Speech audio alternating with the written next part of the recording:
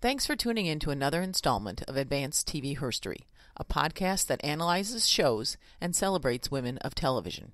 Thousands of comedies, variety shows, and dramas have aired, yet the presence of strong women, both in front of and behind the camera, is often a story untold.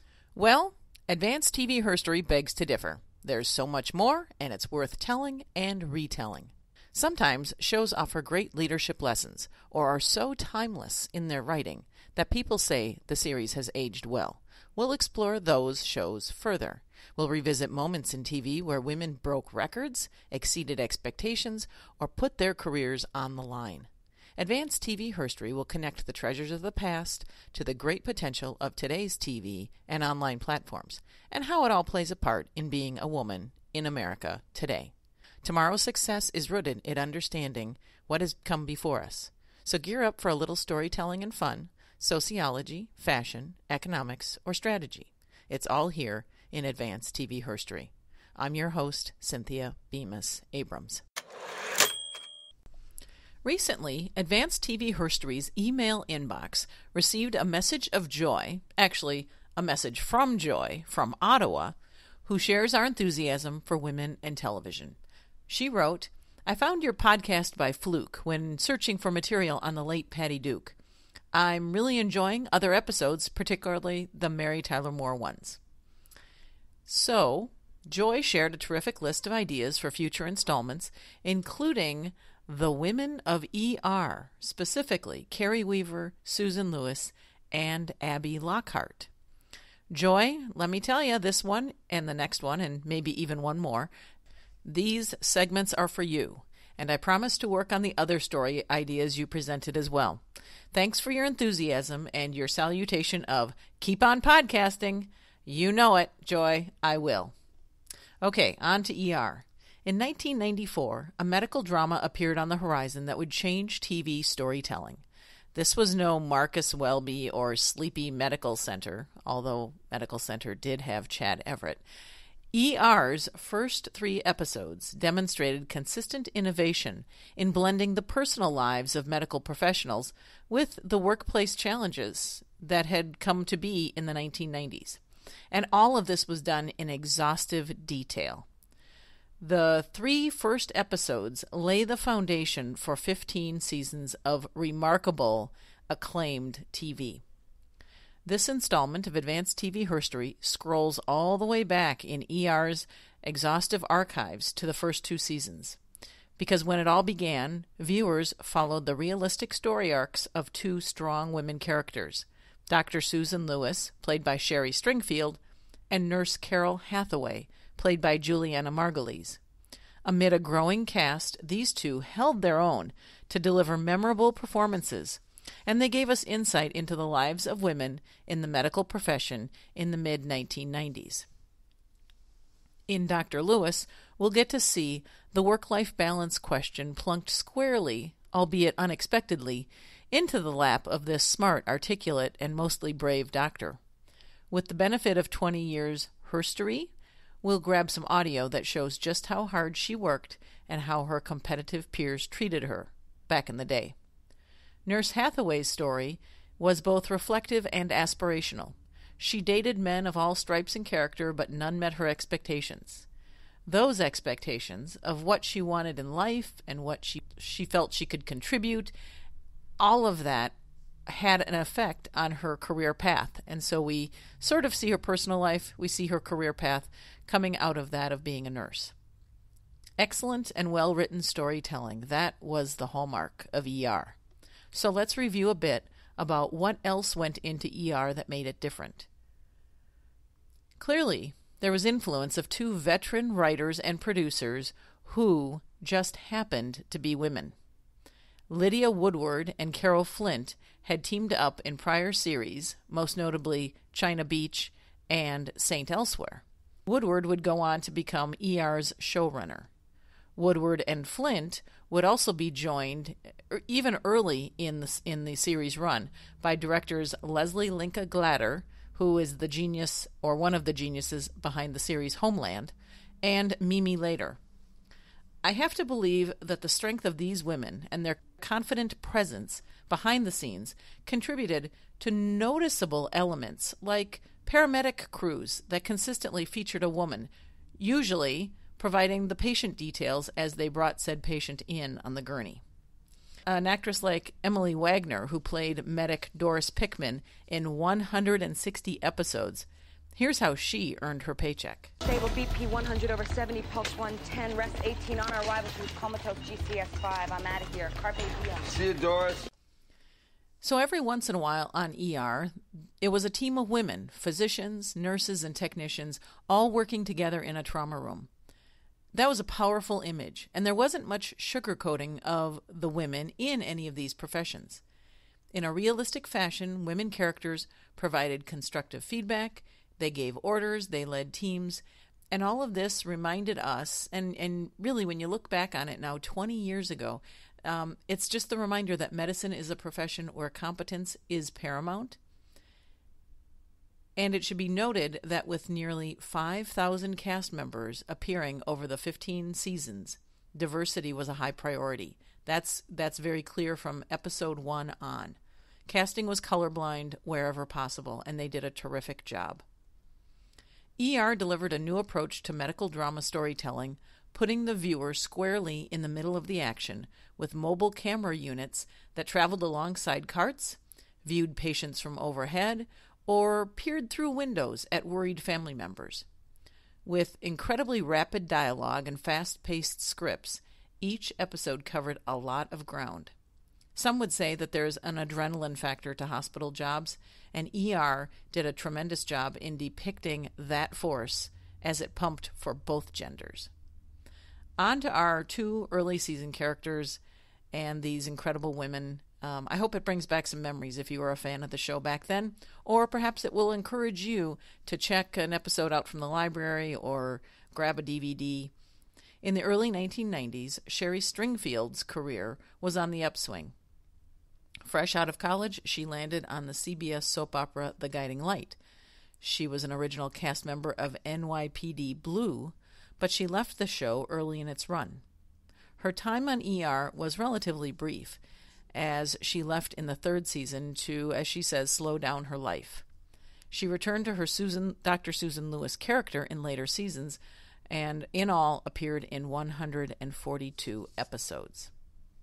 Now, ER closed its doors in 2009, and that last season was celebrated, and it was they brought a lot of closure to many characters. Stringfield spoke at a 2007 National Organization for Women, a NOW conference, and the timeless topic of women roles in TV and film came up, and here's how she shared with the audience how she navigated her career in pursuit of quality opportunities. Being a feminist, and now, maybe a feminist, very good. In my mind, it organized my career very quickly, and how I wanted to live my life, and how I wanted to go forth in my business and in my career. I knew that I couldn't work for people I couldn't stomach. I knew that I was gonna,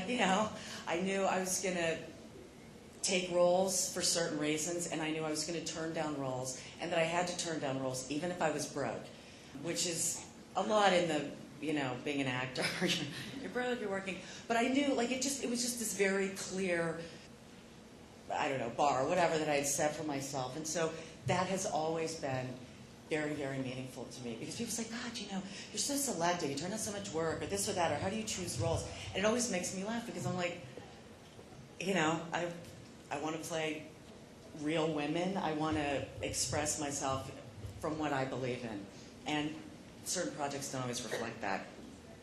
Anyway, it's made it interesting and fun, but it's also been somewhat difficult, as you can imagine, being in a male-dominated business where your counterparts, exactly even less trained or whatever, are making 10 times the amount you're making or will ever make, maybe. And it has been hard to stand my ground in a business where people are, and legitimately so, pointing their fingers at, and a business that enjoys putting out, a really good male-dominated violent movie every month or so. You're not exactly being heard. In Season 1, we see Dr. Susan Lewis as capable, though in many scenes she's not as active as Dr. Mark Green. Now, the fact that Dr. Mark Green, played by Anthony Edwards, is the attending resident may have something to do with that, but there are many scenes where she was passive or not active as much as she could have been in the scene. And then there were scenes where a male physician is actively tending the patient and she's looking over his shoulder or at his side. And sometimes she recommended a different course of action than what he was embarking on, and sometimes she tells him, particularly Dr. Green, that he had missed something. And it seems a little, I don't know, it seems a little passive to me. You get the sense that she was competent and that she was still sort of finding her way in a field dominated by men, but having presumably gone through a lot of medical school at that point, it just feels like she maybe should have been further along.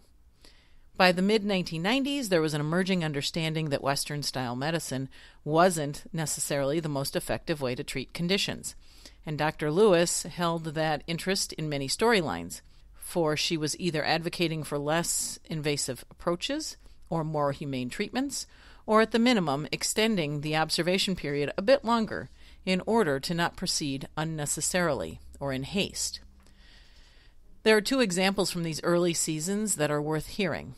First, a heart attack patient who presented in the emergency room with a host of symptoms that would have indicated an impending heart attack.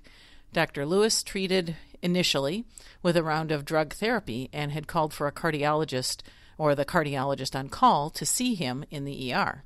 Time passed, and ultimately the cardiologist arrived and then set forth to yell at her in front of others that she hadn't taken proper action.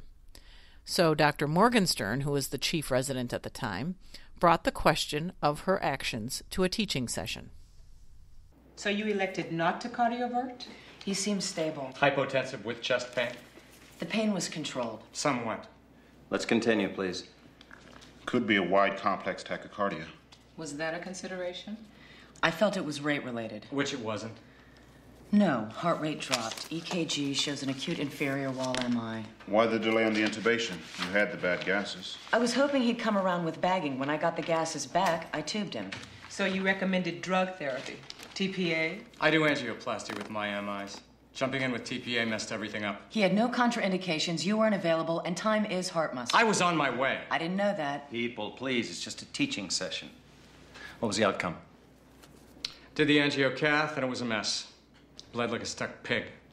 Before I got to the angioplasty, his heart rhythm went haywire. Shocked him once, and he came around. EKG came back to normal, the artery opened. So you never did angioplasty? Well, I could and hardly... TPA worked? Yes. Dr. Benton, what would you have done? Angioplasty. Dr. Langworthy? Angioplasty. Dr. Green? Angioplasty.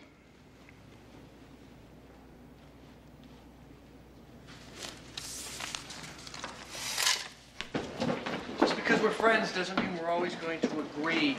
That's not the point. The point is I'm getting dragged over the coals. You stroll in late. Don't say a word. Well, I missed the first half. How was I supposed to comment? Didn't stop you from commenting in the end. Why do I feel like a traitor? You know, it wasn't personal. I'm dying out there, and you're siding with the slicers and dicers.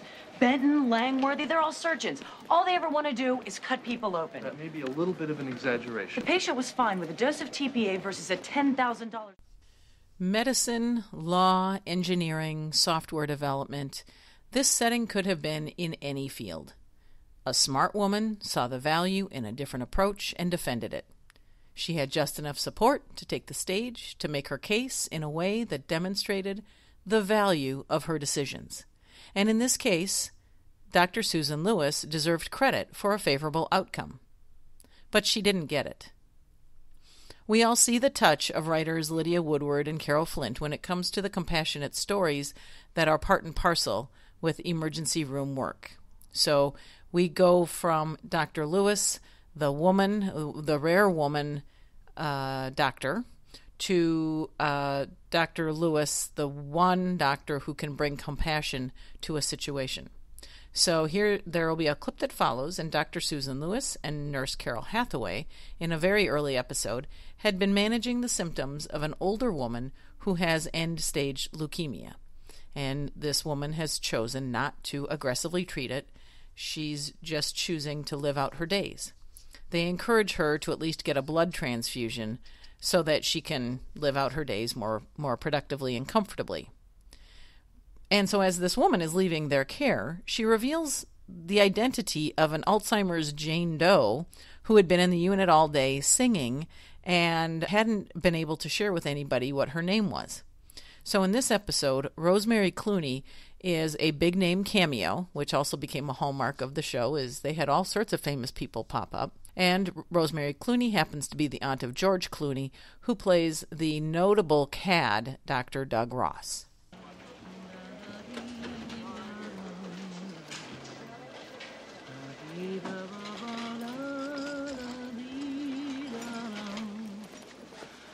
Mrs. Packer, please reconsider. We can start a transfusion immediately. You'd only have to be here one night. I know that doesn't seem like very long to either of you. To me, it is an eternity. We want to give you more time, not less. You've already given me a wonderful afternoon. It's not every day that I get to hear Mary Cavanaugh sing in person. Mary Cavanaugh? Time flies. My husband and I saw her perform in San Francisco on our honeymoon, 1948. I appreciate your concern, but I have to go.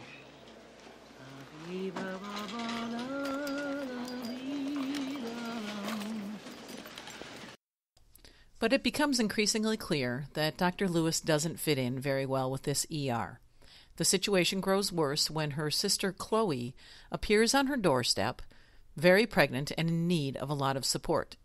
Lewis aided her sister through the delivery of niece Susie, and while the baby was just months old, Sister Chloe abandoned her. Stretching over nearly an entire season, Dr. Lewis struggled with unexpected single parenthood.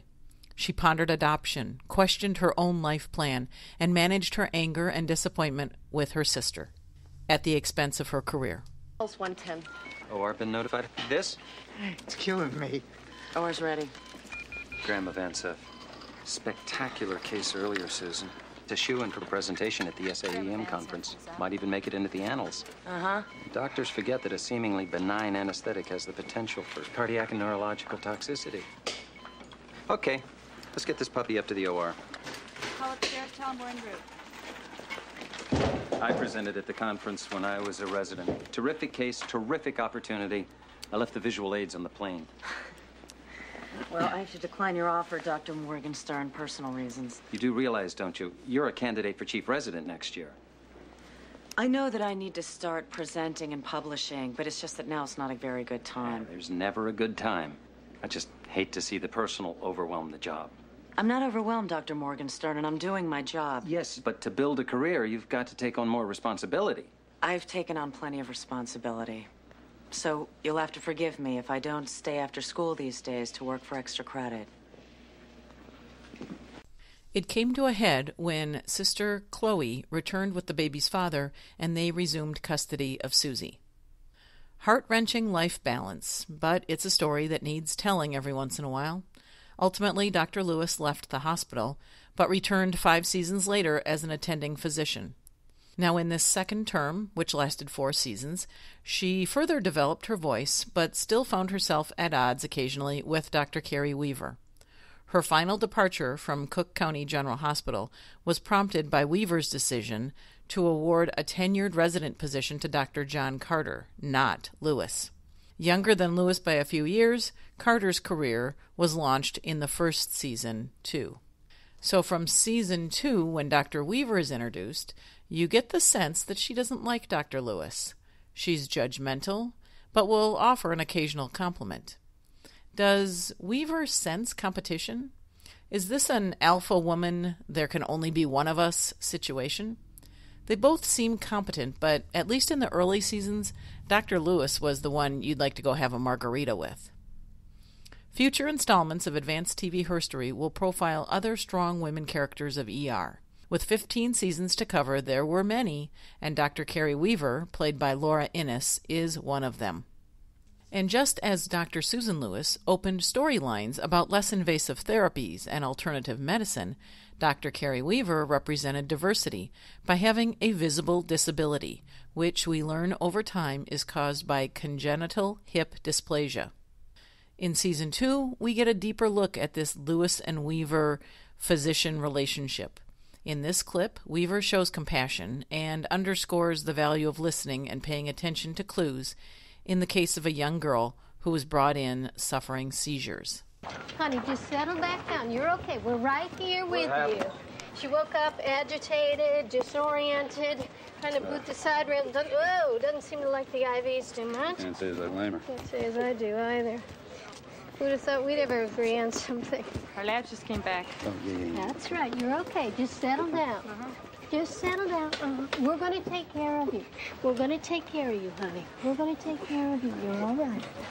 CBC and lights are normal, but her dilantin level's only 5. Subtherapeutic. Epileptic seizure caused by her not taking her medication. All right, Chuny, let's give her dilantin 7 mgs per kilogram at 50 mgs a minute IV. Coming up. Okay. That's it. That's it. You're okay. Could have gone into pediatrics. Thank you. Sure, we like Carrie Weaver, but not much. Does she have an edge because her disability has forced her to be more aggressive? Both Lewis and Weaver were smart, hardworking doctors, but there was also this difference of motivation. So in this clip, again, back to this situation with the young girl, Weaver follows up with the epileptic patient, and again, we get to see a little bit of a softer side of Dr. Carrie Weaver, though I wouldn't go so far as to say that it is a stereotypical female doctor side. Doing pretty well. Just coming around.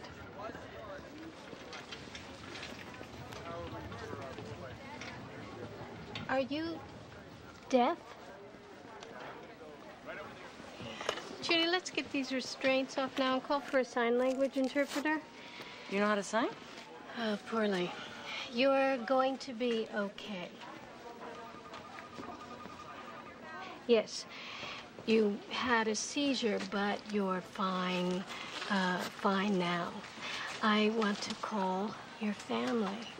What's your name?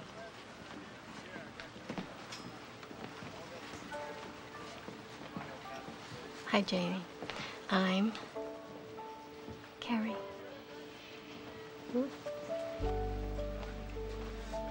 Okay. So as a viewer, sometimes it was honestly a relief to have the camera leave the tussle of Weaver and Lewis and put us in the situation with Nurse Carol Hathaway, who was another talented, hardworking woman, this nurse who was so well liked in the ER. Now, the importance of the first 3 episodes is that we see Hathaway as a competent team player. There were hints that she'd had a relationship with Dr. Doug Ross, and Clooney so defined the title of CAD in his entire time as Doug Ross. So in episode 2, at the end of the shift, Carol Hathaway leaves work. Only hours later, a medic team brought her in as an overdose patient. The first 3 episodes together, they build up and they recover from her suicide attempt and the team's reaction. This was all very important. Think about how many TV shows had put across a very realistic overdose attempt and recovery and reintroduced that person back into his or her very stressful workplace.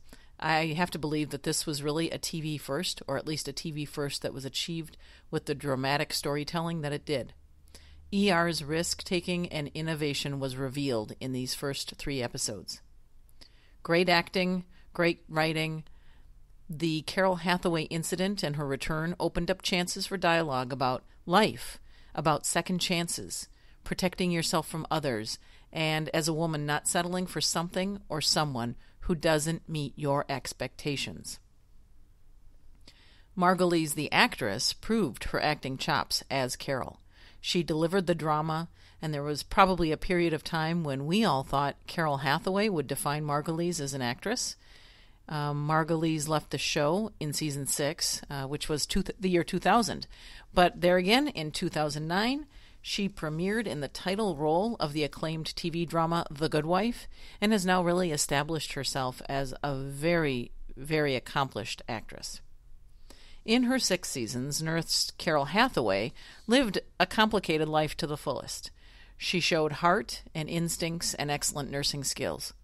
In 9 episodes of season 2, we see future CSI star Georgia Fox, who would play Sarah Seidel in CSI. She appeared as Dr. Maggie Doyle, an intern. We learn that Doyle is 2 years younger than Carol Hathaway and that they attended the same high school and community college. And there's a storyline where they are both called upon to treat a patient who turned out to be their high school chemistry teacher. We learn that Hathaway was a student of great potential in his eyes. In fact, the chem teacher mistook her for being a physician. When Doyle appears, well, actually Doyle wants to avoid any duty, any contact with the chem teacher, as she revealed that she failed his class twice. So Carol Hathaway processes this. She's had a hard time finding stability in her personal life, and she begins to wonder if her talents in medicine are actually wasted in nursing and she should pursue something a bit more challenging.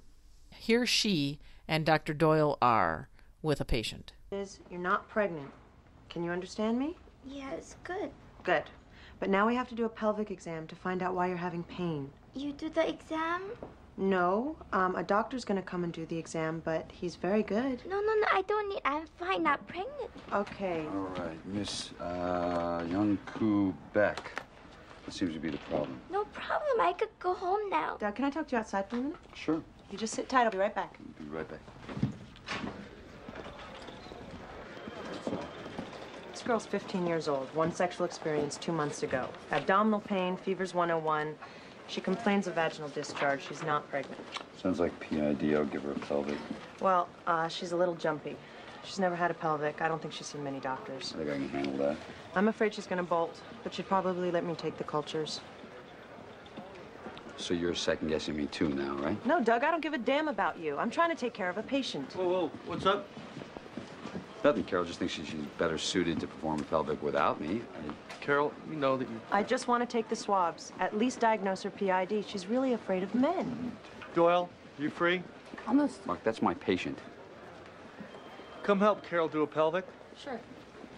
Okay?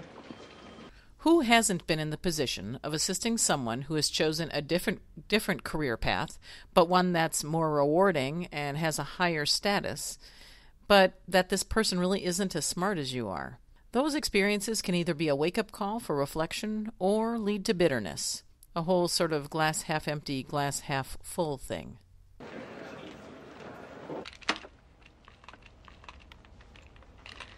Oh, man, I haven't done one of these in 6 months.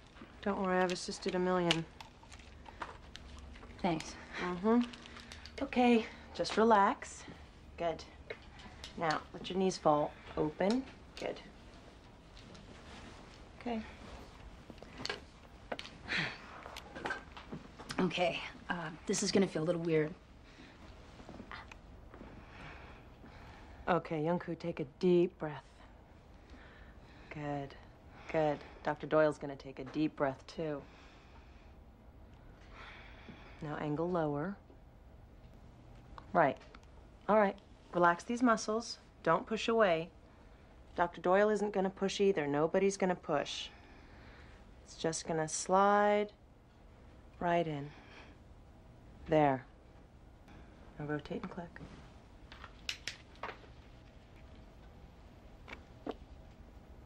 KOH and wet mount.